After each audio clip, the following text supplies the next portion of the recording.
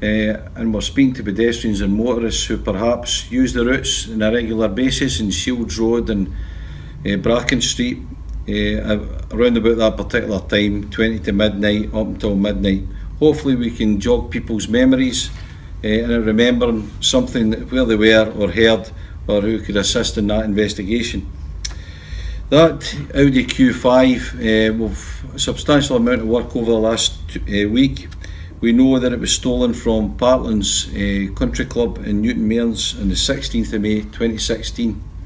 Its real registration number was SW62NGU, and it's been sitting somewhere for 6 months.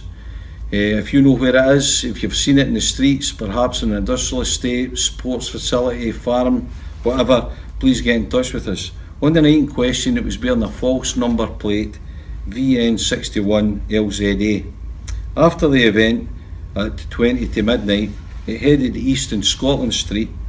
It went into West Street, past the West Street's underground station, onto the Kingston Bridge heading north, came off at St Patrick's Church at William Street, continued north on North Street, across Charing Cross and onto the M8 eastbound. It came off at junction 15 for Springburn, headed north on Springburn Road, turned left onto Coulson Road and left again onto Ashgill Road before eventually ending up in Bracken Street.